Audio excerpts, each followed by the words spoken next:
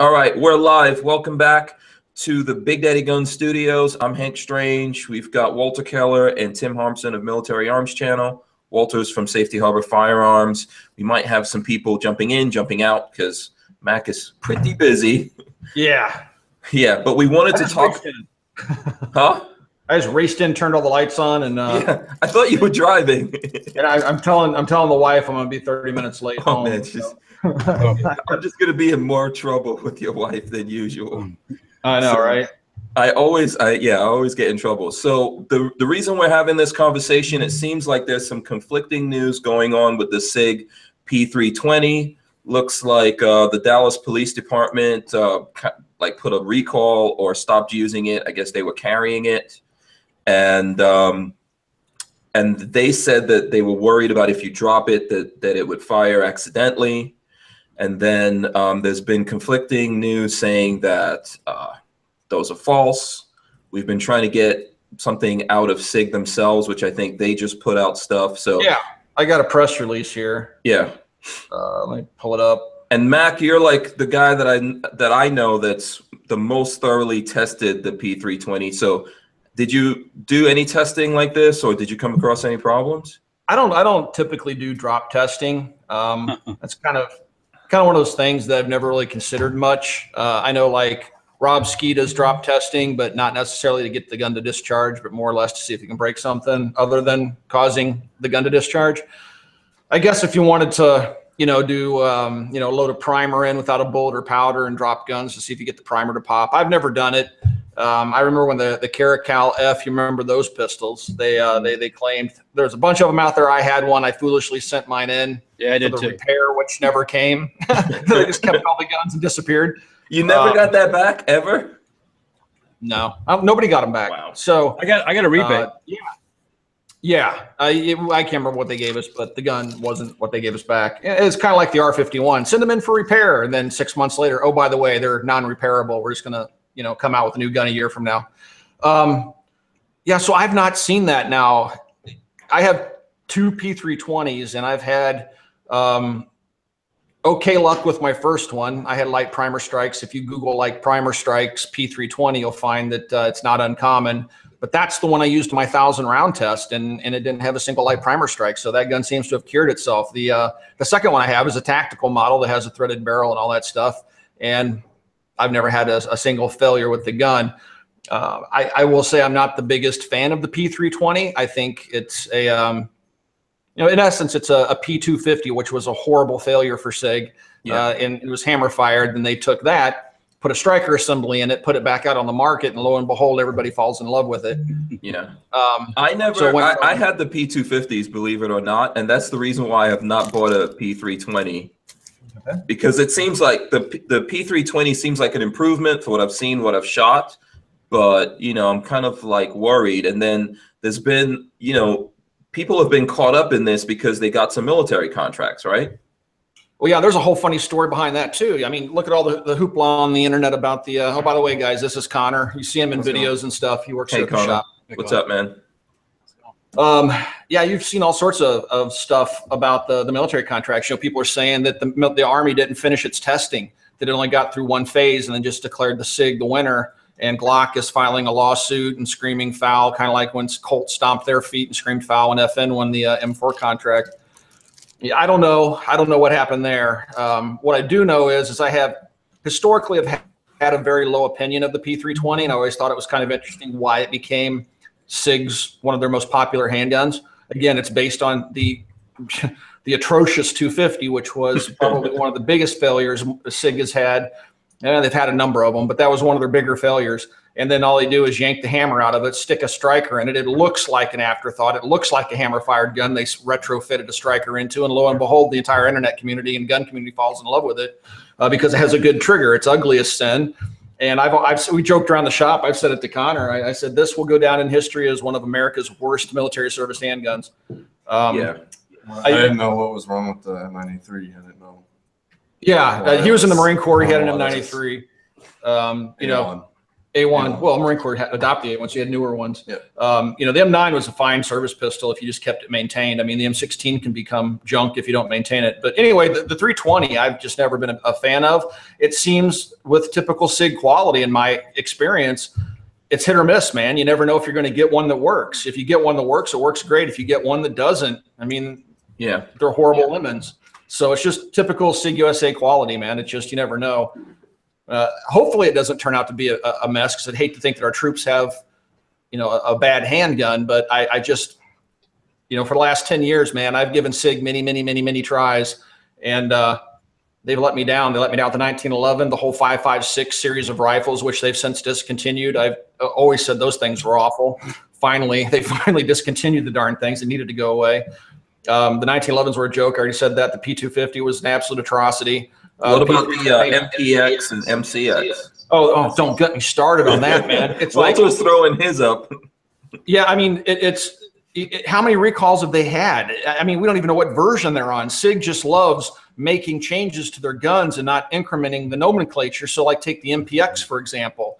There are two different generations that we know of. Two different magazines. That use two different magazines. One has a black follower, one has a green follower. You don't even know what gun you have. If they talk about market confusion, they don't call it the MPX A1 and A2. It's just the MPX. They did the same thing with the 5.56 rifles. They kept making these incremental changes to the point, and it happened with the MCX. I called SIG up one time and said, hey, I bought a 300 blackout upper for my MCX rifle. I need that little ring to go on the muzzle tube, because they had to come up with their own goofy proprietary suppressor that had a taper on it. I said, I needed that pitch. And thread pitch. Well, I mean, no, that's European thread pitch, but I had that argument with them. But anyway, they said, well, what upper do you have? Well, there are two different MCXs at the time, and this was a year ago. There was one with an auto-regulating gas system, and then there's another one with a manual regulating gas system, but you don't know which one you're buying. And then they tell me, well, that 300 blackout upper you bought won't work with your model number, your lower, because they asked for the serial number. And I said, well, that's funny, because it's fired, 500-600 rounds without a problem. Like, oh, well, that's good news. It's like they don't even know what they're doing, man. Yeah, I mean, so why? That's the Microsoft business plan. Yeah, I know, right? It's just like throw it out there and hope it sticks to the wall, man. I mean, they're just shotgunning stuff out. At one time, and I don't know if it's because of me commenting on this or not, but at one time, SIG had a discontinued products page on their website, and I posted on my Facebook page the link. I say, go check this out. They literally have more discontinued items on this page than they have current production items. Yes. So why do they have such a good? They have a good reputation with gun guys, right? They finally took it down. The good news is, though, if your dog gets cold, they make dog jackets. So yeah, they're making those. Do they have a good reputation with gun guys? What's that? Do they have a good reputation with gun guys? Who, SIG? Yeah. Well, older gun guys, they're still riding on their laurels from SIG Germany. But what a lot of people don't realize is SIG USA has no affiliation with SIG Germany. SIG Germany sold to a company that doesn't even make guns. They're not even producing guns, I don't think, in Germany anymore. What Swiss manufacturing still goes on for their rifle lines, the Swiss are doing. But SIG USA is autonomous, man. They're off on their own, man, doing the MCX, the MPX. That's all stuff designed right here in the United States and has nothing to do with SIG Germany. Right. So they're just riding on the name. We got Patrick R has joined us from the Firearm blog. Yeah, sure. I got it right this time. Yeah, just making sure I got it right, because I get those mixed up. And so we're talking to SIG. So Mac, this is not the first time that we've seen someone try to do these modular guns, right? Based off of a chassis that's serialized. As a matter of fact, SIG's being sued right now by Steyr because they had the patent on the modular trigger design. Okay. So is Beretta. I mean, Beretta's getting sued too. It's kind of like, but I don't know how much that's actually going to stick. Uncle Sam has a big stick, and if Uncle Sam wants their M17 pistols, lawsuits be damned, they'll get their M17 pistols. So I don't know how much that's going to benefit Steyr. Mossberg raced out, bought an old patent for self-contained AR triggers, and that didn't work out. Yeah, that wasn't upheld, right? No, they tried suing everybody, and the courts suing CMC. I think anybody that had a contained trigger, they tried suing everybody, and it all fell apart for them. Didn't work out so well for them. So I don't know how that's going to play out for Steyr. But yeah, the modular trigger thing, SIG really kind of made it a big thing with their guns. But it's definitely, I like the modular trigger and the 320 better than the APX. The APX, I think I show you how to take that thing apart. It's more challenging to take apart. The SIG's trigger pops right out. Okay. But and I don't think that these are actually being issued. I don't know if either you or Patrick know if the P320 is actually being issued to soldiers, right? They got the military contracts, but they're not actually being issued yet. It's too soon. I understand the M17 is currently shipping. It is? That's my understanding, that the first units have received their M17s as of maybe 30, 45 days ago. It was supposed to be, I think, the 101st Airborne. You have to speak up. Oh, I think it was the 101st that was getting the first ones. Okay. Yeah. So, and this particular story, Patrick, this is coming from the Dallas PD, the original story. So do you want to tell us real quick about the story you posted on the Firearm blog? Sure, yeah, let me put my dog in a place where I can speak a little freer. Oh, you're walking the dog? I feel like I'm CNN or something right now. We made Mac pull off the highway. You know, and come in here. So okay, no, that's cool. With that guy there, and he's not being so cooperative. He's only 8 months old. Anyway, yeah. So departmental memo was leaked on Pistol Forum, and I kind of did some digging, called EPD. They verified that it was a departmental memo, that they haven't pulled from the approved list, and a couple of other, like, not really important things they confirmed. When I called SIG, they had no idea what was going on. They said, we're not really sure where that's coming from. They say they got it from SIG, but we've never said anything about it being unsafe, and it hasn't. Now, Mac, I'm sure that you got the press release maybe at 3:45 today from SIG. Yeah, I'm looking at it on my phone right now. All right. Read it. Take a look down there at the bottom of the press release where it says there have been no failures in U.S. drop tests or no U.S. something. Look at how specific that As a result, individual attempts to perform drop tests outside professionally controlled environments should not be attempted. All Sig Sauer pistols incorporate effective mechanical safeties to ensure they only fire when the trigger is pressed. However, like any mechanical device, exposure to acute conditions, e.g. shock, vibration, heavy or repeated drops, may have a negative effect on the safety mechanisms and cause them not to work as designed. This language is common in the owner's manuals of major handgun manufacturers. That sounds like lawyer speak for, yeah, it may happen in extreme conditions. No, there's a specific line in that. I don't have it in front of me, and unfortunately I'm on my phone, but it says something about testing in the U.S. or U.S. something. Specifically states U.S. in that press release that I received. That's something to pay attention to, because I believe that the P320 may have failed a drop test in Europe. I can't recall what the here we go. What drop was. I think this might be it. It says, in response to social media rumors questioning the safety of the P320 pistol, a variant of which was selected by the U.S. government as the Army's modular handgun system, Sig Sauer Inc. has full confidence in the reliability, durability, and safety of its striker-fired handgun platform. There have been zero, and then in brackets, a number 0, reported drop-related P320 incidents in the U.S. commercial market, with hundreds of thousands of guns being delivered to date. Is that what you're talking about? Yes, I am. Yeah. It's reasonably specific. For them to go ahead and put it that way. And I have I've had off-record conversations with people connected to SIG that have been privy to some of the testing that SIG's done. They say that there possibly is an issue somewhere in there. There is a reason it didn't win the FBI trials. And like the fact that nobody at SIG has any idea about what's going on. I mean, like there might not be anything wrong with the gun. It might be fine. That's normal, man. It's like any gun company you call with a problem, it seems like they always pretend in the customer service department, oh man, we've never heard of that problem before. And meanwhile, you go to the forums and there's, ongoing threads at ARFCOM that are, 50 pages deep of people having the same problem. And you're just the first person to call, they all go, yeah, man, we've never heard of that. Yeah. If you call up Century Arms and ask them how many guns they've had returned in RS-47s, they'll swear up and down yours is the first one they've ever gotten back for repair. You know? Yeah. Yeah. We, funny enough, we were talking about that yesterday. So who knows the process that military and all these, because it seems like there's a bunch of different government departments and police departments that are, that are going with the P320. Who knows what these people, what do they actually go through when they're testing these things?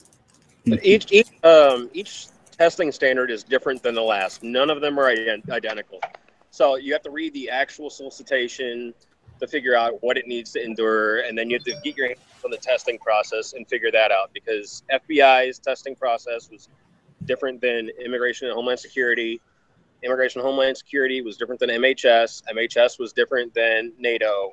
They're all different. The NATO testing is pretty intense.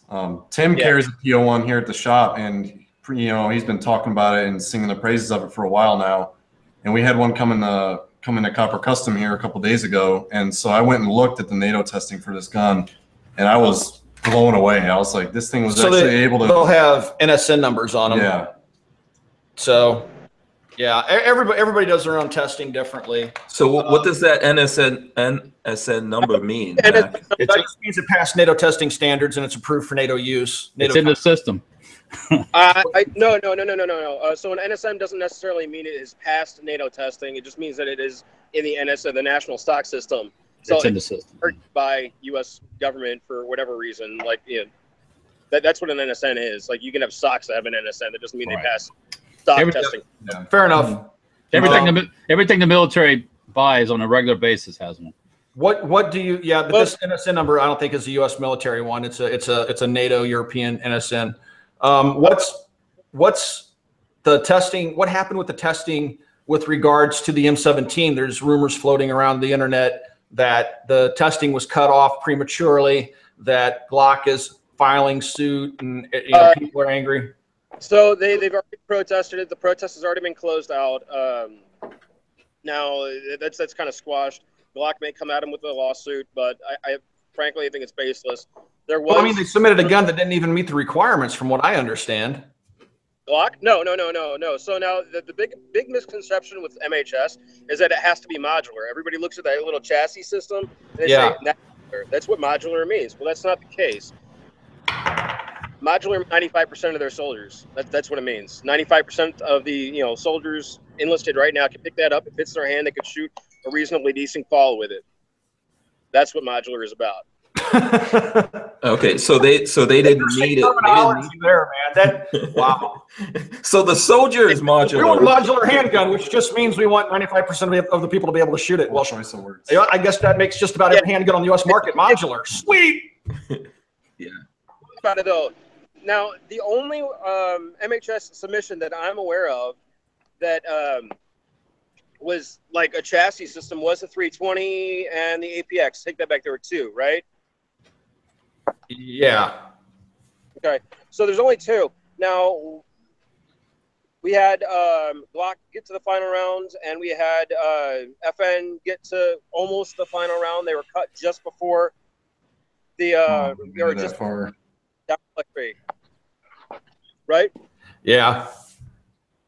So what happened? What's the reason why everything got cut off?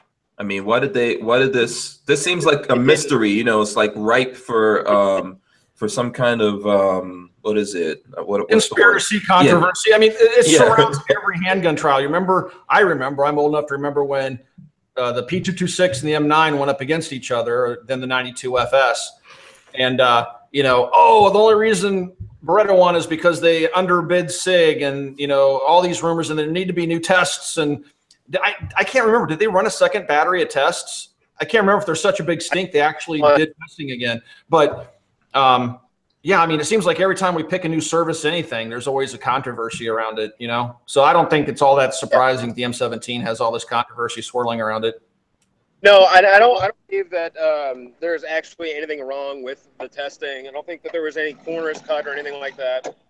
And I think it's just Glock being angry they didn't win the contract. That's all there is to it. Oh, I agree. It's just Glock stomping their feet. If Glock would actually produce something that isn't 30 years old in design, maybe they would have a chance. I mean, good grief, they haven't done anything innovative in 30 years. I don't think you need to. I mean, you don't necessarily need to innovate. I'm not saying you don't have to be innovative, but you don't necessarily need to innovate to be the right choice for a job. No. Well, it's true, but seriously, I think products should improve, and changing a finish or putting finger grooves on it or taking them off.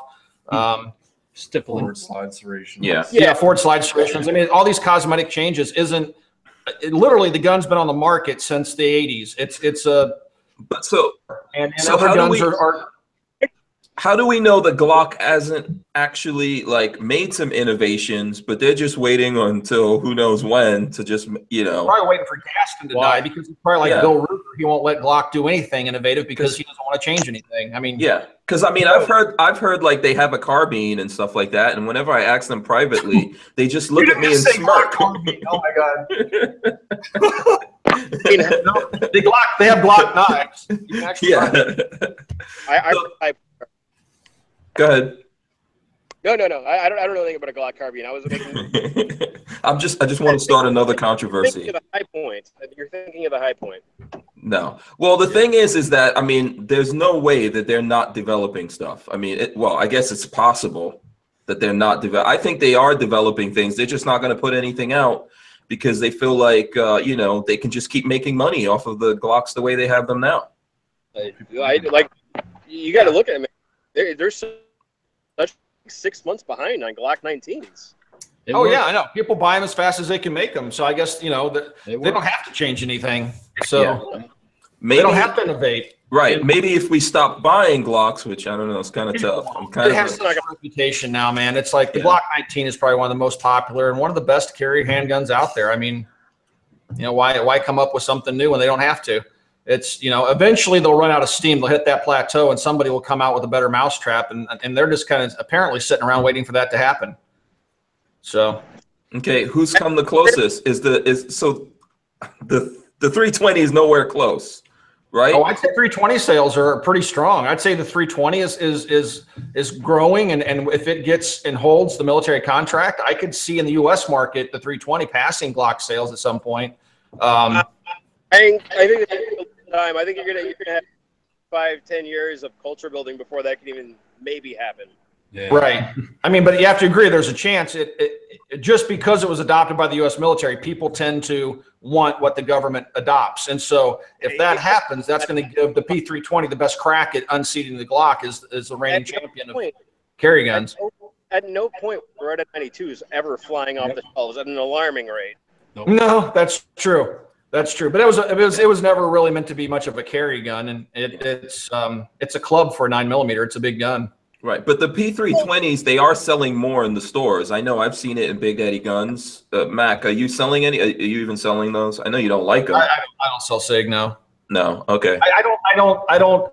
Again, I mean, their quality's hit and miss. I mean, I know that that one I did with the 1,000-round torture test to it did stunning, stellar performance, but. Are they all like that though? Yeah, I mean, it's just a cheaply made handgun. I'm not impressed with the quality of it in general, and I've seen just as many problems with them as I have seen ones that work awesome. So it's just kind of a roll of the dice, in my opinion, anyway. Okay. Yeah, but I don't have that. I know that for a long time that the full size and the compact were really hard to come by. I'm sure that if Mac had somebody come in, and try to order one, he had a hard time getting it because they were trying to fulfill contracts, but I don't believe they're moving that many more than they were. Okay, so they were popular for a while. I mean, they've been pretty high on people's buy lists for some time, and then then you throw in the M17. Now everybody wants the M17, and that's all the rage on the internet these days. And given it is modular and you can put a small grip on it, make it Glock 19 sized, it's definitely easier to carry around than an M9. The M9 is just. Most people don't carry a service-sized pistol around. Yeah, and then I think there's people that are going to make the frames as well. I forget the name of the company right now. It's escaping me. It's a matter of time, yeah. It's just like, if SIG gives approval, I mean, they may have to wait until SIG's patent runs out. Like, Glock can't get away with it anymore because I'm sure their patent's long since expired. People can make Glock frames now. Yeah. So what is a better alternative out there? I'm sure, there's people that want to know, and they're asking in the questions here, what's the better alternative? What's another alternative to a Glock? FN, HK? What do you guys think? honestly really impressed by the 509.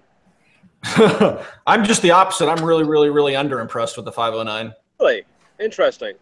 Yeah, I mean, I think maybe with if they had special ammo or something they were using with it, but in my use, the gun is I have one TUSC sample, of course, but even when it was brand new with whatever ammo, its ejection was so weak and erratic, it was really bad. And then we ran it through the gauntlet tests, and it puked hard. I mean, it seems to me the gun is oversprung. It's almost like it's designed to shoot a heavier 9mm load. It's just a real heavy recoil spring, and the gun is just all over the place. So yeah, it was. So one of the guys on the R&D team. I'm sorry, I'm trying to get my dog some water. One of the guys on the R&D team is a friend of mine, and we were talking. They did develop that gun for like hotter 124 grain NATO spec ammo. Now I've shot a crap load of 115 grain like target load through both examples that I've got. I've got one with an Apex trigger in it, and I've got one with a that I've had since probably, I don't know, February. I have maybe, I don't know, 1,500, 2,000 rounds. Yeah. I mean, as a range gun, I never had a malfunction with it as a range gun. It started, I mean, the first thing that happened is as soon as I put it in the water and pulled it out, it hydrolocked and didn't fire the first round. And then we run it through again. The second time we put it in the water, it comes right out of the water and hydrolocked again and didn't fire a round. I mean, that's a pretty noob mistake for a gun that was submitted for military trials, because they're going to submerge them. You know, my first generation Smith & Wesson M&P had that problem, but Smith caught on and put a groove channel, striker channel in the guns, and they don't have that problem anymore. But you know, if it passes the air test just fine, as long as you don't get it even slightly dirty, it runs like a champ. It seems to have problems when you put it in mud, dirt, and water. So as a military pistol, I find it to be very underwhelming. I think they're probably better choices, unless, again, I don't have the ammo that they used for testing in the MHS program. But just in general, you know, if I was going to carry a gun, it would be very low on my list of guns I would consider for carry. Okay. Oh yeah, no. So the Glock, you know, the 509. My experience is that it impresses me. Yeah, I know that Tim's had a different experience. I've got mixed feels about the P10C, but I think it's got potential. Okay, so what do you guys? So that's FN, the 509. What about something from HK? I'm not a fan at all. Okay. No, the VP9 is I have to be careful what I say here, because I've promised certain parties that could lose their that you're done. But it's not. It's fairly well known that the VP9 has fleas. To be an affordable pistol, was not meant to be a go-to-war gun. It's a Volks pistol. Yeah, it's a Volks pistol, people's pistol. It's you know, HK stands behind their hammer-fired guns like their USPs and the P30s. Their hammer-fired guns are their go-to-war guns, and that's what they would recommend if you're going to go into extreme conditions with a handgun. The VP9 is a great range gun, be a good carry gun. And I mean, I carried it for a year until I started to find out some of the issues that it had. But I mean, one of the things I first noticed was that it was horribly undersprung.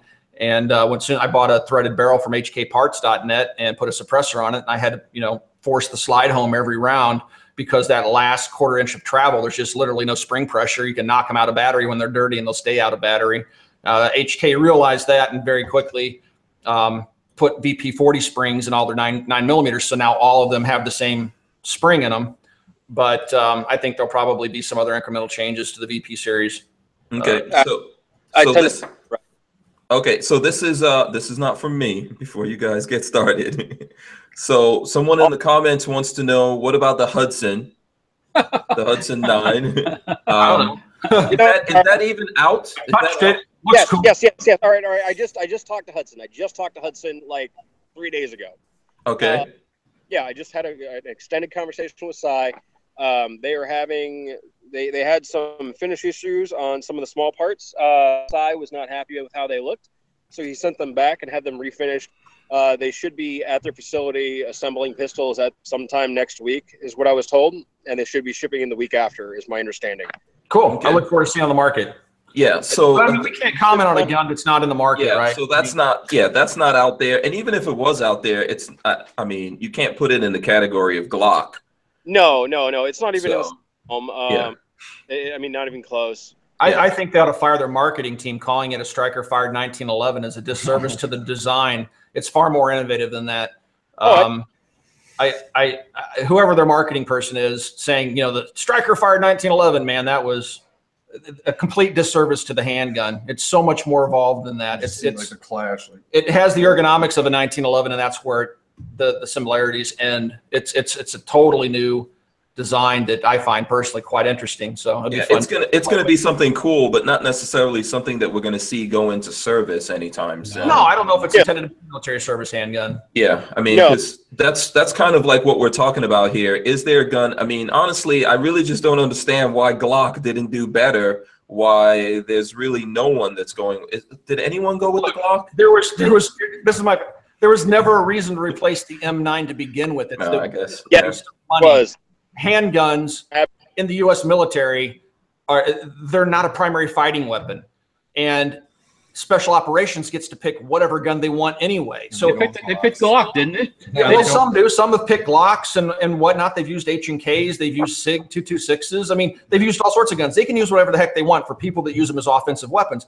If the Army would have taken the money they've wasted trying to adopt a new pistol, because there was nothing wrong with the M9. I don't care what anybody says.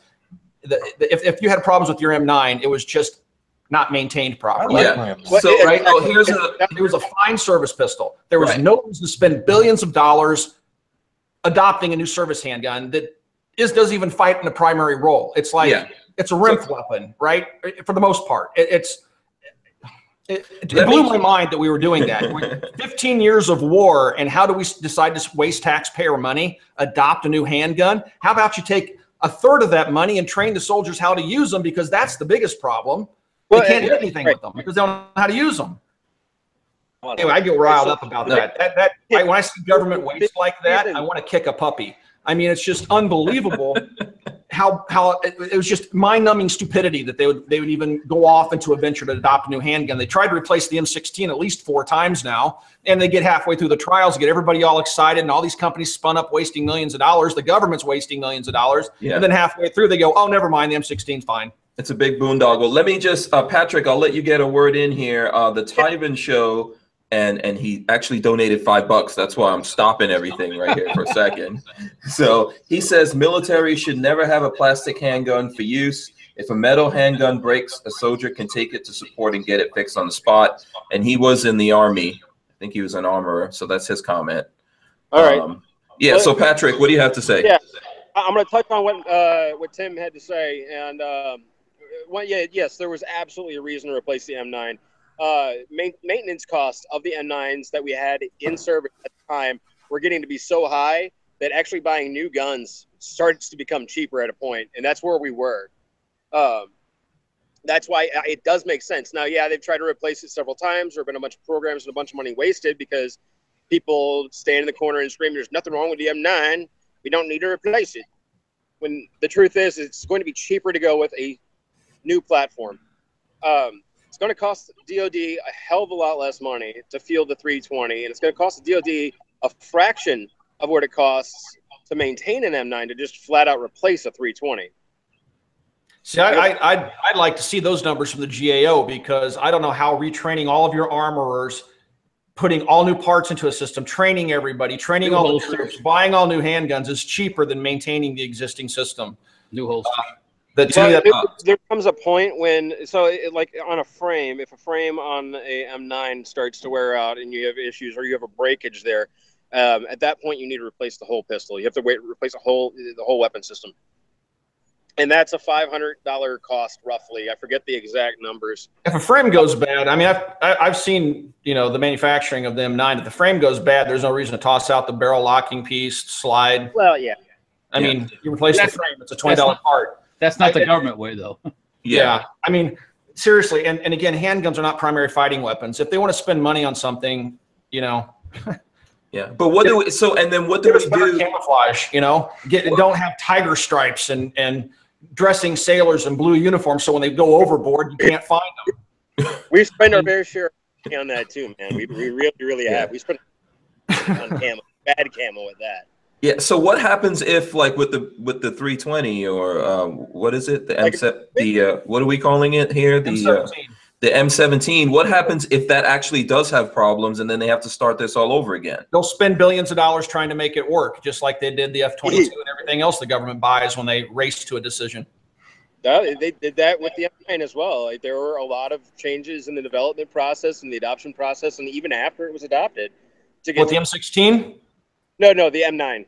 Oh, the M9. Yeah. Well, the biggest problem was that locking block that had a failure about every 5,000 rounds. You know, they just did some recontouring, got rid of some right angles, and the locking blocks, you know, lasted to 15 or 20,000 rounds or something. But yeah, I mean, there's always teething pains when you take a new weapon system and put it into the field. I mean, nobody can break something like a soldier or a Marine, especially. So I personally don't feel we're going to see a widespread issue where, you know, the DoD is going to be like, oh, crap, we made a really bad decision here, guys. We need to start from scratch. Well, they'll never admit it. Come on. They'll never admit it. No. So no. Even privately, even, you know, General, you know, Short Dick, he's not going to be sitting in bed with his wife going, honey, I really regret rubber stamping the 320. I made a terrible mistake here. Yeah. So, Mac, someone wants to know if you torture tested the PO1. The PO1, no. No, you haven't torture tested it yet? You did the PO7. PO7, sorry. Okay, that's what they wrote here, PO1.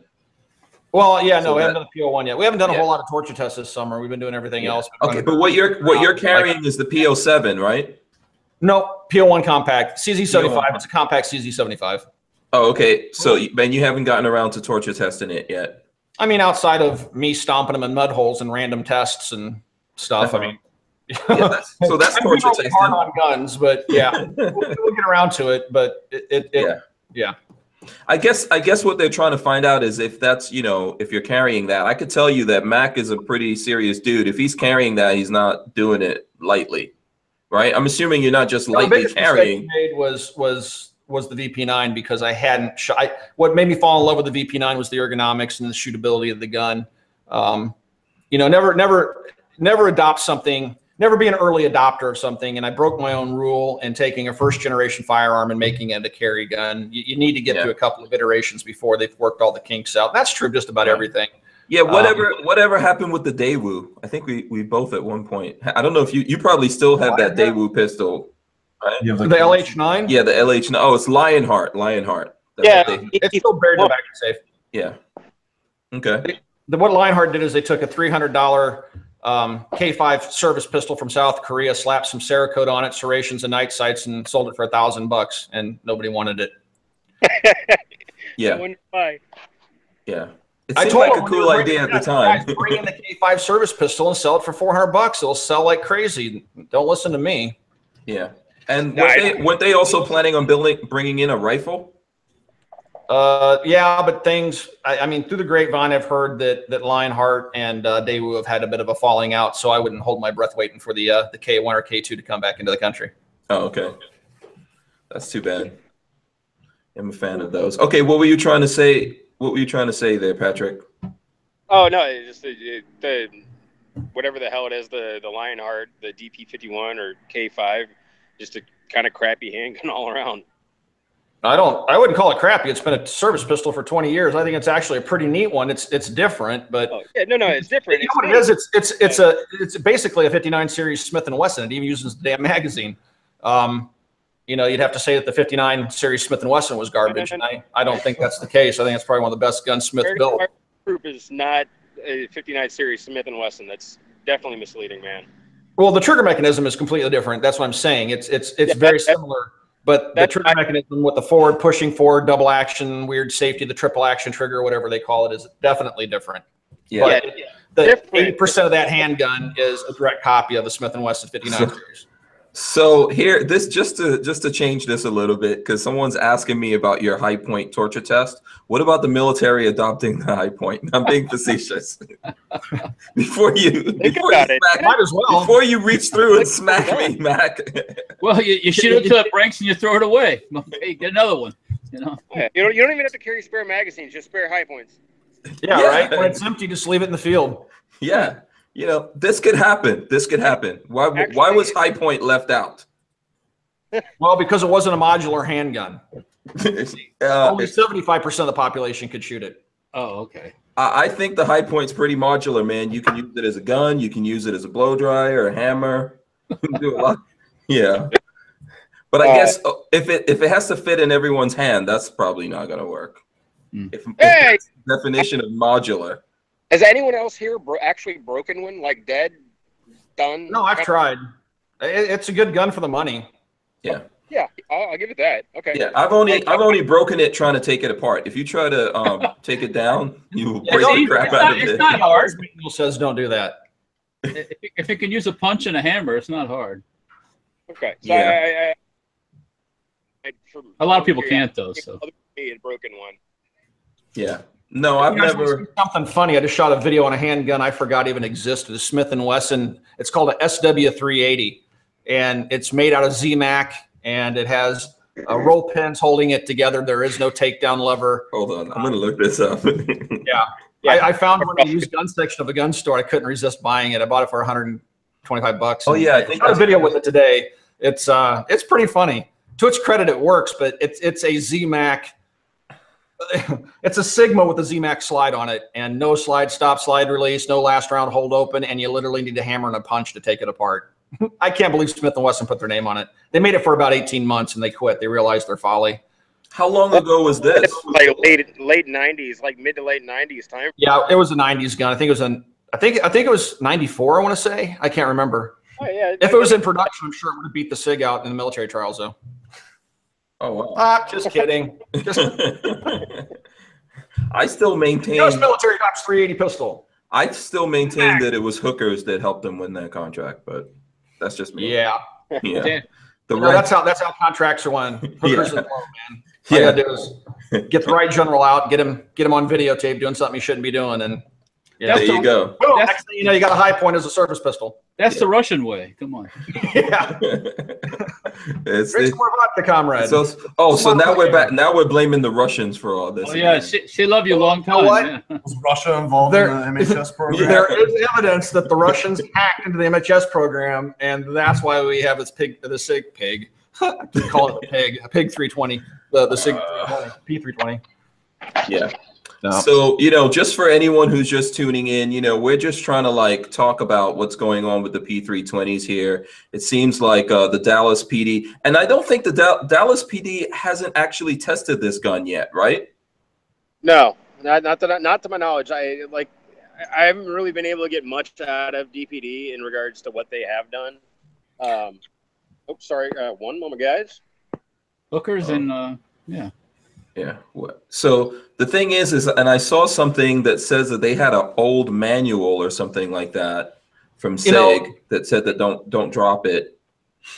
Don't drop it. Well, yeah. I mean that should be in every manual. Don't drop it. Yeah. Don't drop this thing. It's generally a bad idea. I think it's a whole lot of hoopla, and people are looking for reasons to tear the P320 down right now, and it kind of reading between the lines, trying to find fault with the gun. I mean, it's it is what it is. There's thousands and thousands and thousands of those things in circulation. And I'm sure if there was a drop safety issue, we would have heard about it a long time ago, because there are plenty of people out there that have probably dropped them by now. Yeah. And I'm not aware of any incidents that, because I would imagine it'd be quite public if something like that did happen. It'd be all over the internet almost instantly. So, and a couple of them that are probably lawyers too. Yeah, right. Yeah. Well, I mean, and what's funny is everybody's overlooking the fact that the FBI and the Indianapolis PD, I got to handle one of the Indianapolis PD guns and shoot it on their range, but they had the Glock 17M, and they fielded those pistols. They trained their officers, got them in the field with the guns, and immediately recalled them because they were spontaneously disassembling themselves when they were fired. The slide barrel and recoil spring would just spring right off the front of the gun. So wow. Everybody can make a boo-boo, and they, immediately recalled all those pistols. The Marines just went to the 19M, so hopefully they've solved that problem. But yeah, so I mean, all machines are capable of being, problematic or having failures. Yeah. I don't really think that there's anything to this story, at least not yet. Outside of the rumor mill, the internet's great for making rumors about guns going off when they're dropped and whatnot. And we're not perpetuating out of this at all. context. We're not perpetuating. No, we're just. I've never seen anything credible to suggest that the P320 has a drop problem. I mean, I can ding it for other things, but drop failures, I don't know. Yeah. And also, I mean, for all the people that have them out there, I don't think you need to panic or anything like that. You know, they won't. Yeah. People are going to keep buying them as fast as they can. I mean, if SIG wants to make even more money, all they have to do is paint them all flat dark earth and make it look like and put a stupid safety on it, a manual safety. And people buy them as fast as they can produce them because that's what the U.S. Army bought. So yeah, it's kind of like NASCAR in the old days, right? Yeah. How's that? I would do that with handguns and rifles. Yeah, if you know, this is what I hear about in the olden days. I wasn't really around back then, but I hear that, you know, if you went out there and saw this car running on the track and it won or whatever, then you went to the dealership and you wanted to buy one. Right. You know, and I think that goes on in some. We were talking about that with the Draco pistol, the Draco AK pistol. A lot of people are buying them from gun stores just because there's a rapper named Draco. Yeah, they're like a rap song now. Is it a rap song or a rapper? Well, there's a song and they mention them in like every song. So see, there you go. This is AKs choppers now. They're calling them Dracos and. Oh wait, I thought it's kind of like pop culture's like selling the guns now, so it's kind of weird. Yeah, I thought a chopper was full auto. Like anything that was full auto. It's a little out of my lane. I don't know. Yeah, I'm getting kind of old. I should know about the rap stuff, but I'm kind of like disconnected. Oh, you do. All I know is that there's guys coming into the store buying Dracos because rappers talk about it. All right, Tim, I know you got to go. Yep, I got to roll. Looks like we also lost Patrick. Thanks a lot, man. You guys. I think we figured out that this is probably just bad rumor. That the P320 is just an okay handgun. Yeah, absolutely. It sailed through my 1,000 rounds in 13-minute test. Yeah, absolutely. So we're going to stay here. Tim's going to go. Thanks a lot for coming in. You really helped. You brought in a lot of good information on that.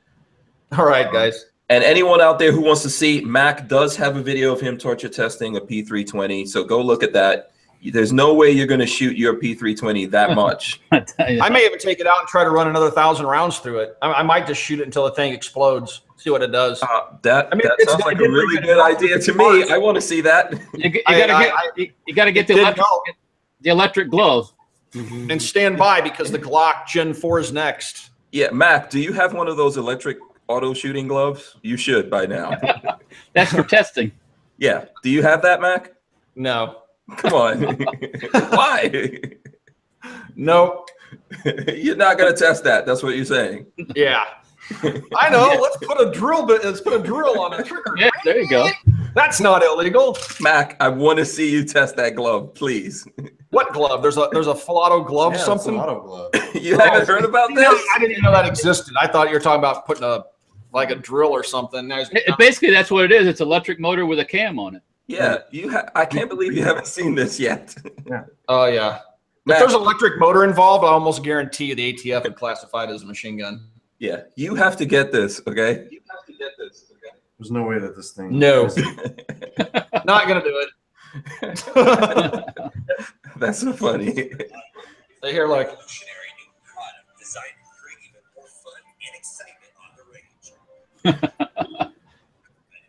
This seems like such a fake news story.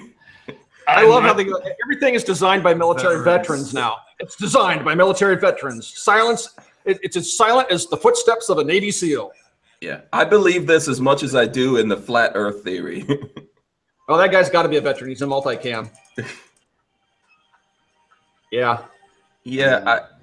This is dangerous right here. Oh my God. I tell you what, based upon what I see right there, I would expect a lawsuit to be filed very shortly by Slide Fire. They sue everybody. That looks like it has a finger rest on it, and if that's the case, that's they're in violation of their utility patent, and Jeremiah takes that pretty seriously. Mac, we've all voted. We want to see you test it. I know you got to go. I'd shoot myself. But probably a lot of people want to see me shoot myself. No. We don't want to see you hurt yourself. Okay, thanks. I don't want to keep you. I know you got to get home. All right, guys. All right, thanks a lot. Appreciate it. If I can figure out how to turn this thing off, I'm an old duffer. Just hang up. The phone, the red phone. 3, 2, 1. See ya. Okay, Mac is out. I don't know if Patrick is going to get a chance. Patrick, if you're listening, Wow. whenever you get a chance to come back in. I got more SIG than I ever thought I'd get in my whole life. Well, you don't. I'm not about all that stuff. It doesn't do anything for me. I know it's to me it's kind of it's cyclic. You know, it'll be popular for a while and it'll go away. Yeah, but you do have the rifles. You have the rifles, so. I actually, he didn't talk too high about the 5.56, but it does have some. If you're looking at things the way it's made, it does have some interesting features. So. Yeah. Yeah. So I do have a SIG rifle. I'm trying to remember what SIG rifle I have right now. And actually, I have some parts kits for SIG 5.56. A PE 57. Yeah, I think I have a SIG 516 or something like that. Okay, yeah, that's kind of yeah, which is pretty good. I haven't, that's piston driven, and right. That's so is this, yeah. That's rifles. I just want to, before we go forward, Walter, I just want to thank, if you can hear us and you can get back on, please do. If you can't, thanks a lot, Patrick. I know he was out there walking the dog and dealing with the family and all that kind of stuff. So if he can't come back on, we will have Patrick on in the future. We're making plans to have him to come on and talk with you guys, from the Firearm blogs. Really good guy. He's been doing some great articles. Yeah, I'd like to talk to him too. Yeah. Yeah, he's a good dude. And of course, Mac, coming in, Tim Harmson coming in here. That was pretty cool. Yeah. I know he was like literally in the car and he probably did a U-turn and had to explain to his wife that, Hank Strange is making me go back in and work. I actually, before you text me this afternoon, I told Peggy that she had me tonight, and she's like, "I do," and I'm like, So I've messed up another relationship here. No, I'm so sorry, Peggy. I will send you the auto glove. No, I was gonna say something. All you gotta do to that auto glove is stick a dildo on the end, and then it'll be accepted in all different genders. We'll say that. Yeah. Listen. I would, that auto glove thing is funny. I just don't really believe that's real. So we'll see. Well, somebody's getting a lot of airplay. Yeah, they're getting a lot out of it. So you know what? I mean, it's Friday. I know you're saying that you've got to do stuff with the wife and all that. No, I don't want to. No, I'm just, we can't go marathon. That's all. Yeah. So what do you want to talk about? You want to hit up some news? Yeah, I did. You want to show some guns other than the P3? Oh, you know what? Here's something I want to tell you guys. What? I think this is really cool. This is from another blog, but if you guys check out the Truth About Guns blog, and there's an article there about the Identilock, which I featured on one of these hangouts. Yeah, I think probably in the beginning of the week or something. Eltenda. Yeah, with Eltenda. So maybe that was last week. So the Truth About Guns shared that video because they did an article on the Identilock.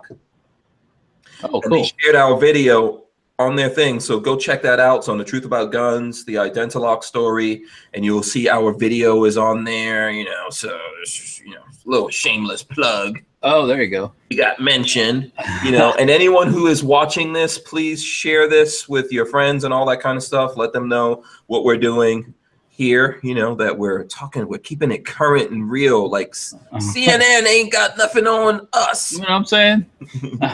Yeah. Hey, I'm looking at a thing on the Firearms blog. It says that Bass Pro Shops is going to sell suppressors. Yeah, I heard about that. I think right now they've got a wall with silencer code. Yeah, I see. Or as you know, I like to call it silencer code.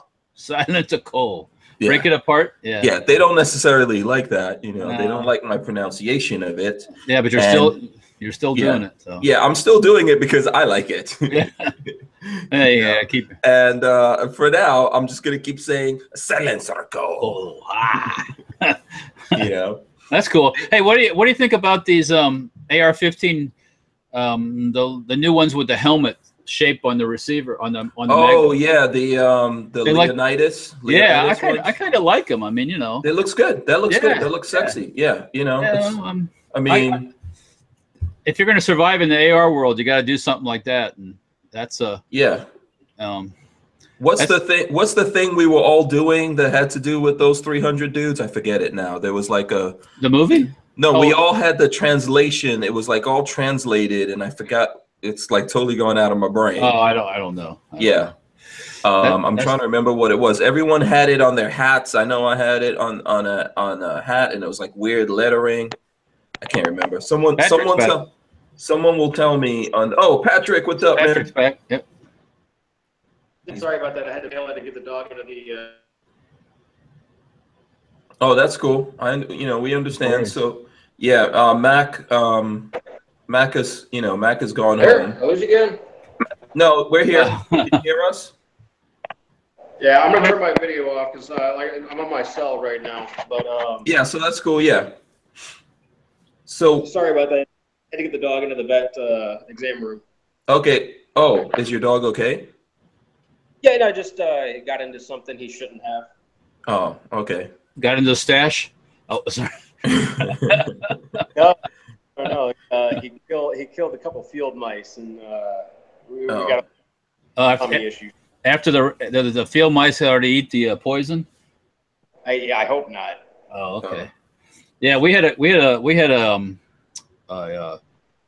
Australian sheepdog. I mean, cattle dog, a blue heeler, and he was always getting it. Next thing he's munching on something. It's like, what the hell is he munching on? He's munching on a dead rat, and we'd put poison out, but it didn't kill him. He kept right on going. So, he lived like 17 years, so it didn't hurt him a bit. So, wow. Yeah, pretty amazing. What did I miss out on here? Let's see. Oh, you know what? Well, there's a couple things, but let me just mention this real quick. The thing that the Leonidas, we were just talking about let me see, what is this? The helmet, from Shark Bros. It's from Shark Bros. The overthrow lower. Oh, yeah, no, I'm out on that. I'm gonna pop smoke and let you guys talk about it. Yeah, well, so no, I was just saying that what it reminded me of is that Greek thing, come and take it, which was Molinlabe, yeah. Yeah, Molinlabe. Yeah, so if you're a Molinlabe guy, this is a cool build to do. But what was that? Melon label? Well, yeah. I guess everyone argues about how to pronounce it. I think it's Molinlabe. No. They're like, I'm pronouncing it absolutely incorrectly. Yeah. That's why I have the Melon Lab guys. Yeah. I see. Wow, hey, you got Melon label on your arm. Yeah, that was a hot meme for a minute. I mean, I have to admit, I even had like a couple of patches and stuff like that. Yeah. So that's kind of like disappeared. I don't know if I tattooed on myself though. I don't know. I'm not into that stuff. So yeah. But what we were talking about, Patrick, right after you dropped out there, we were talking with Mac before he left about the auto glove. So is that real? I don't know. I hope so, because I like ridiculous things. I'm not saying I like the auto glove. I just like that it exists if it is real. Okay. Now didn't you guys cover this on the Firearm blog, or am I wrong here? And kind of a daily post on it, kind of an informative, like, hey, this thing has surfaced, put it on your radar, guys. I don't think we have any hard information. We haven't had any, contact with the company or individual who's producing it. I don't believe, but I mean, because I just want to know if they're like perpetrating a stunt on us, like they are with the, the flat earthers. Yeah. And I'm even more hopeful of that. I'm hoping that they even go so far as to try to introduce it at SHOT Show, or a version 2 at SHOT Show. I hope that they are trolling all of us. It would be amazing. Yeah, it would be funny because we all felt. And speaking of trolling and clickbaiting people, Patrick, while we have you on here, I don't know if you know about this, but you guys totally caught me with that thing about you being fired. Oh yeah, he was 150% into it. Yeah, I'm glad you're amused by this, Patrick. Well, yeah, I was fired technically. Yeah, but I was mad for you, man. I was getting ready to start like a free Patrick campaign. No, man, it was a really fun video to do. Everybody at Barnauls was outstanding. The fact that they actually let me ride the conveyor belt should tell you how much they were, how into it they were. Yeah, but Brownells are good guys. The fact that they played along with this joke with you is, I mean, that just goes to indicate how cool they are and how they get it. You know, they're not like there's a lot of well, you know, there's gun companies that are really stuck up and caught up with themselves and don't want to joke around, make fun of themselves. And then you have like Brownells, which is some really cool guys. Just an observation on my point. I've been you know, around Brownells for a long time. You know, seeing them lately, they've just kind of like they're all over the place on social media, and their advertising has really taken a 180-degree turn from being real conservative to being just kind of on the edge, we'll say. So it's good. Yeah, that's their plan. Like I actually had a conversation with a guy running the program, and they brought a new PR guy on. They brought a I don't know if he's new, but they're taking a new PR approach. They've got a new social approach, and their social guy Josh is just an amazing individual. Yeah, Josh is really cool, dude. So is Roy over there. I want to shout out Roy over at Brownells because that's how I got connected to Brownells, because I saw him at the 1,000-man shoot, and he said he was from Brownells, and I started like trying to, you know, do my pitch to him to tell him I was on YouTube and stuff, and he was like, "Dude, I know who you are." So, you know, get in touch with us and we'll help you out. And they have been helping me out. Correct me if I'm wrong. They're aiming toward a younger crowd. Yes, yeah. So like the older guys, the gunsmiths. Because typically Brownells was, you know, supplying parts for gunsmiths, and definitely gunsmiths are older guys. So, yeah. Yeah. So yeah, I mean they already have that market. The gunsmiths and the older guys already know, hey, I can go there to get a new set of 1911 grip bushings or whatever. Right. The younger guys are the ones that are Googling something and going to the first retailer. And currently there's an issue where Google's displaying, you know, one retailer over others, and it's kind of this weird thing. And that's a website IT nerd thing that I don't want to get into. Yeah. But they're doing everything they can to get the younger crowd to understand that Brownells is a premier destination for, you know, accessory. Cool stuff. Yeah, and they are. I mean, and they've I think they've also expanded. I mean, they're actually selling guns nowadays. Yes, they are. Yeah, actually, I got to poke around their gun cage, and like, not only do they have a bunch of guns. Guys. Oh, yeah. Okay. I think. Yeah. No. I think Patrick had to answering questions to the vet tech. Okay. Yeah, no, all good now. Yeah, no, I got to spend some time in the gun cage, man, and like not only there are a bunch of cool guns in there, but like they have an entire aisle of nothing but cans, nothing but suppressors. Nice. Super cool. Yeah, they're cool people. I would love to get some people from Brownells on. I've reached out to them, so they're like, you know, working on figuring out who's actually going to come on. Hopefully they don't look at too many of these. I'd like to get my stuff in Brownells, but before they come on. Yeah, you know, maybe when we get them on, we'll talk to them about that. Well, we'll have to chat.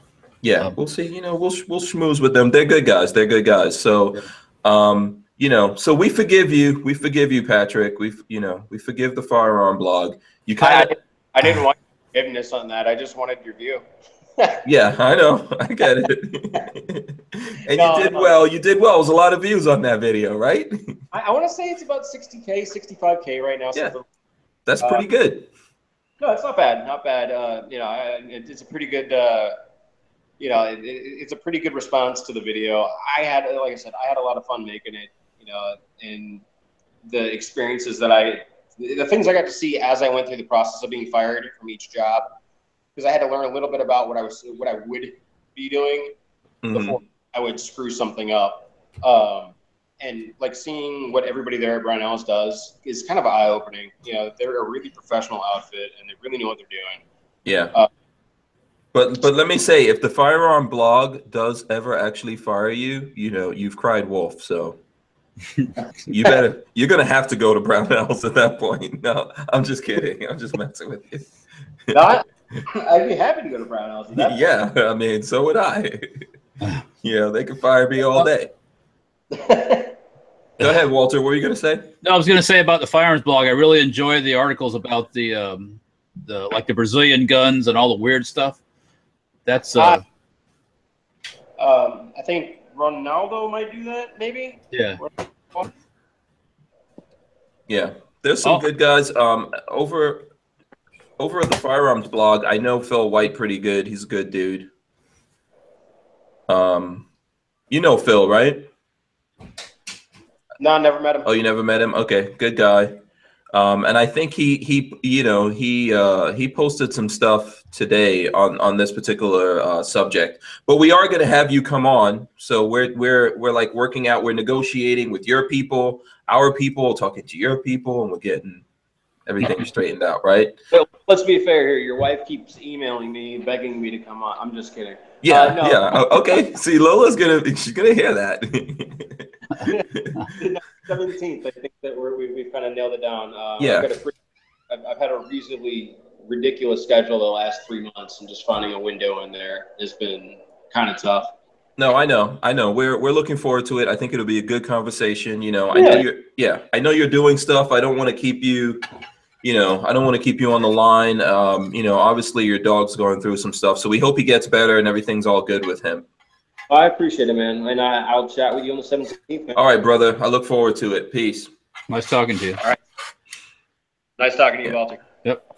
Yeah, Patrick's a good guy. Good of him to come on. Yeah. You know, good of him to come on. So, So Meredith's Mayhem just donated $10, Walter. All right. $10 to the chat, and he says, "Sic semper tyrannis." Oh, that's some more of that. Funny language. Yeah. So I'm not even gonna look it up. I'm gonna try to think what does sic semper tyrannis means. You sick Tyrannosaurus Rex, Yeah. you? I don't know. I have no idea. Meredith's Mayhem, tell us what sic semper tyrannis means. You know. And don't pay any attention to what I say either. So you know. Yeah. I will here. You know what? I will Google it. You know, while I show you this sent me receiver with an HK stock stuck on the back.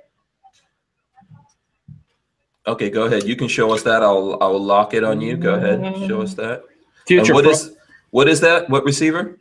This is basically one of the Century Arms sent me. Oh, okay. An HK type. With an HK stock on the back. Cool. I just slid the two of them together to see if they'd work together.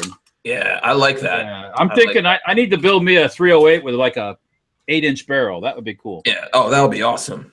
Yeah. A lot of fun. Full auto. Yeah, that too. Yeah. Yeah, full auto. Why not? Might as well. Yeah, I got all the parts. So yeah. So sic semper tyrannis is a Latin phrase meaning "thus always to tyrants." Yeah, death to the mofos. That's what I'm saying. Yeah. So which is a shortened version of the phrase "sic semper evello mortem tyrannis," which means "thus always I bring death to tyrants." So sic semper tyrannis means death to tyrants. So there you go. I totally had to look that up. But shout out to Meredith's Mayhem for hitting us up with that. And then also Meredith's Mayhem says, "That's sexy, Walter." He says that's real sexy. Me or the Yeah, I think the gun. That one. Yeah. That's a better choice. Yeah. Yeah. Probably the gun. So you know what? I'm not gonna keep this going too much longer, but my Chinese is here, so yeah, I do want to tell this story. I want to give a shout out. He's probably not watching, but you know where I live, Walter, because you come out. Yes, I do. Yep. I live out in the country, and I just wanted to say, like, I love living out in the country. So something happened to me today that is a reason why I love one of the reasons why I like living out here in the country so much.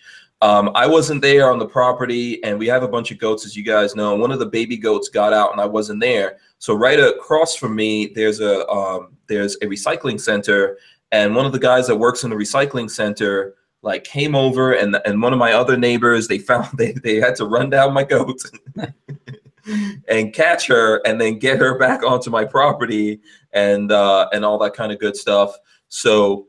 You know, and I wasn't there. And then he sent me a message through Facebook because we talk and all that kind of stuff, but I don't actually have his number and everything. So, and he knows what I'm doing, and he knows I was probably like running around doing some, YouTube, social media stuff. So he sent me a message through my fan page to tell me that, they helped out and they put the goat back there. And that's the awesome thing about living in the country, man. Yeah. Yeah. You've got good neighbors. Everyone looks out for everyone else. Very cool thing.